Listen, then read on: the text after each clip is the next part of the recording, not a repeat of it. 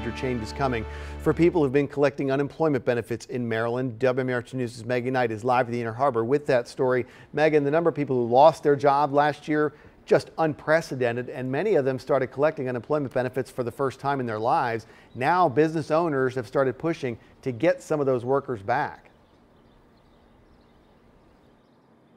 Yeah, that's right, Christian. In fact, we have spoken to a few restaurant owners who believe that these unemployment benefits are partly to blame for the fact that they are having such a tough time filling the jobs that they didn't have last year, but now they have once again after all these COVID-19 restrictions have been lifted. And it's not just the hospitality industry that's having a tough time with this. It's construction, it's transportation, manufacturing. They all are reporting struggles with getting people to fill their jobs. In fact, the U.S. Department of Labor says that right now there are 8.1 million job openings across the country.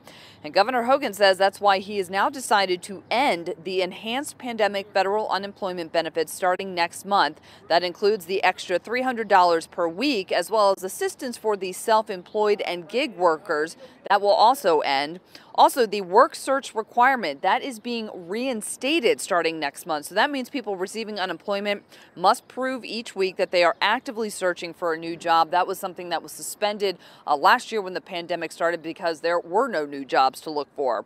Bill Ferguson, the state Senate president, does not agree with this move. He says Hogan should delay or reverse the decision, saying in a statement, quote, "There have been many thoughtful decisions made by Governor Hogan during this pandemic.